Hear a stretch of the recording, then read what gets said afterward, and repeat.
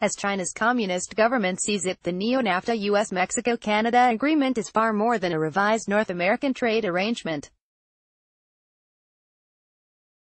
It is an act of strategic warfare aimed at China. Beijing has got this one right.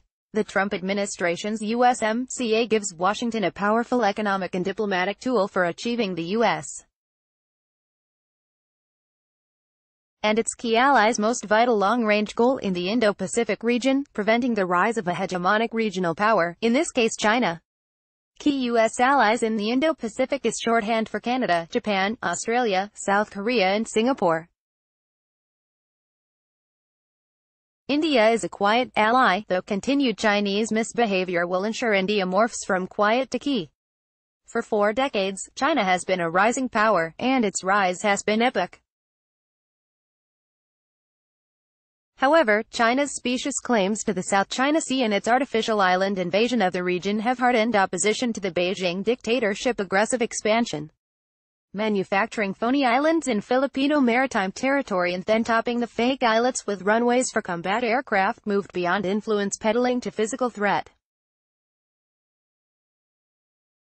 Chinese and Indian soldiers sparring in the Himalayas and Chinese warships almost ramming U.S.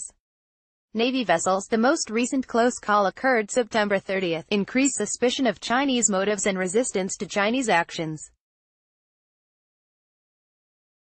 Chinese and American leaders appear to share 2 general assessments of their escalating great power competition, and both are grounded in economics. First, the military and diplomatic dimensions of 21st-century Chinese national imperialism rely on Chinese economic might and continued productivity. And second, the miracle phase of China's economic revival is over. Per capita GDP went from $333 in 1991 to $7,500 in 2017, but the plateau phase has begun. For the moment, China's grand strategy of national imperial expansion is vulnerable. Here are some vulnerabilities, all of them affecting China's economy and the communist dictatorship ability to project power. Corruption challenges the dictatorship legitimacy. Managing the complex economy and addressing social and environmental problems test its technical credibility. China can no longer supply itself internally. It must import resources from Asia, Africa and the Americas. Communist legacies like state-owned enterprises employ people and party loyalists, but they eat capital. Modernizing China's military to rival the U.S. has blood red ink, and matching the Pentagon's might is not assured. Strategipage.com recently observed that corruption and mismanagement cripple China's armed forces. The general assessments and vulnerabilities tell Washington that the time to curb China's appetite for imperialist aggression is now, by cutting off its economic oxygen. The Trump administration tied NAFTA revisions to domestic political objectives, but Chinese strategists would deem that clever subterfuge worthy of equals. Trade war tweet threats with America's largest trading partner, Canada, shook markets, but the initial Mexico-U.S. agreement sent another signal. Some changes Washington wanted Mexico City could give.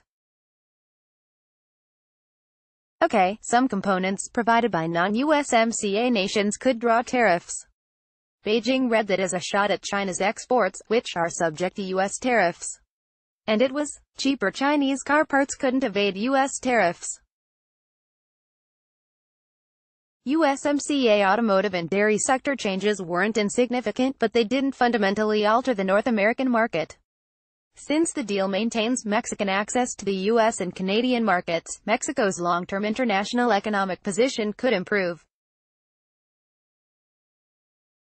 The space is there for Mexico to competitively manufacture many products China makes. At some point, that cuts Chinese cash for weapons.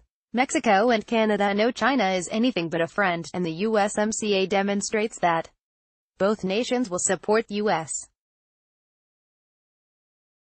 demands that China respect intellectual property rights and pay royalties instead of committing intellectual property theft.